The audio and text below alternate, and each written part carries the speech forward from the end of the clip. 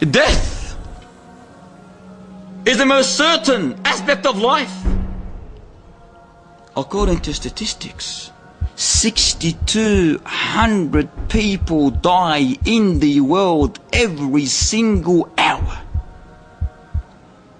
6,200 people die in the world every single hour. This is happening around us. We hear of it. We see it. We wash it. We shroud it. We clothe it. We perfume it. We carry it. And thus we bury it. Yet it is amazing that we believe that it's not going to happen to us. At least not soon. And wallahi, brothers and sisters, this is the work of Satan. This is the work of the devil. This is one of his arrows that he is firing at you day after day. He wants you to procrastinate. He wants you to be forgetful, hateful.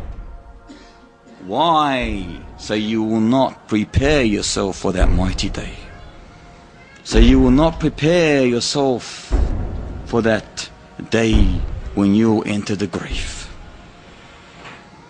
A moving story of a man called Bahlool. A man who was on the opposite side, we can say, of worldly smartness. In other words, he was simple in his comprehension, in his intellect, in his understanding. It was hard for him to understand things.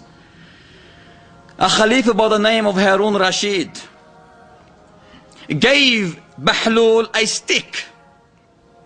He said, this stick, Ya Bahlool, belongs to the most foolish man on the face of this world. If you find any person more deserving of this stick than yourself, pass it on to him.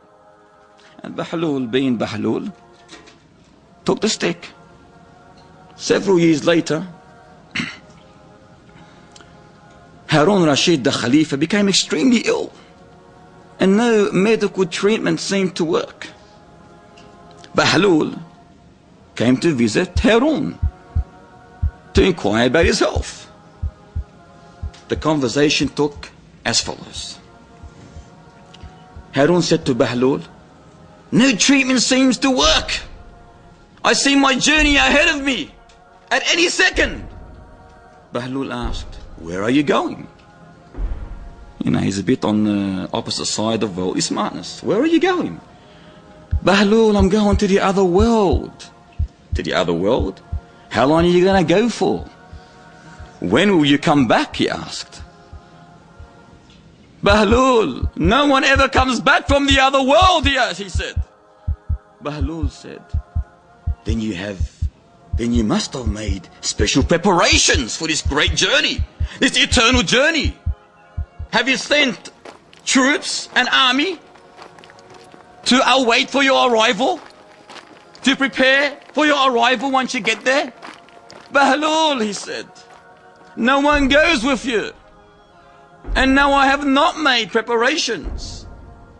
Bahlool said, we should be written in gold.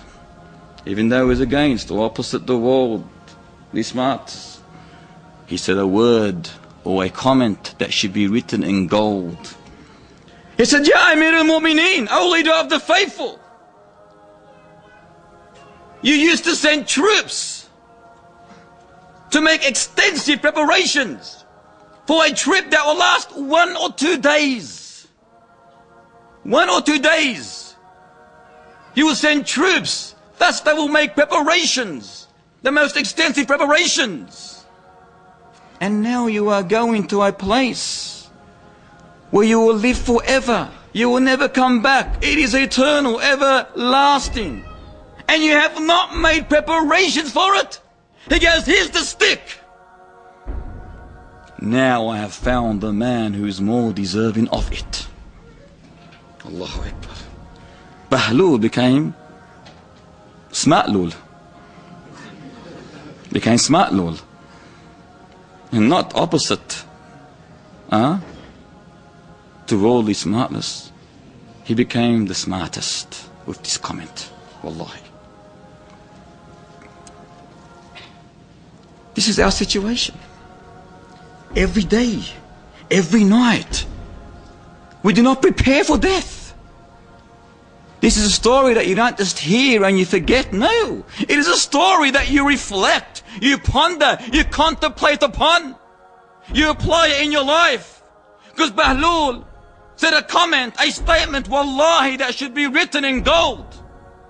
You are going to a journey that you will never come back from, and you have not prepared for it.